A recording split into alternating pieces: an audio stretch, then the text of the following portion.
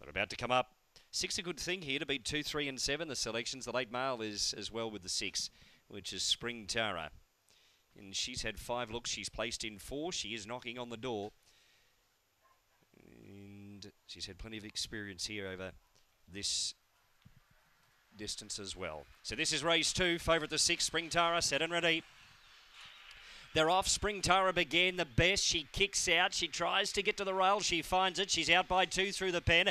Over Cheyenne Carly, followed then by Azir, and then came Looks Good. Out wide was Pause Control next. 3 away to Cheers Copper, followed then by Bay back second to last, and back last of all was Best Be Good to the home turn. Spring Tara in front, well clear on straightening.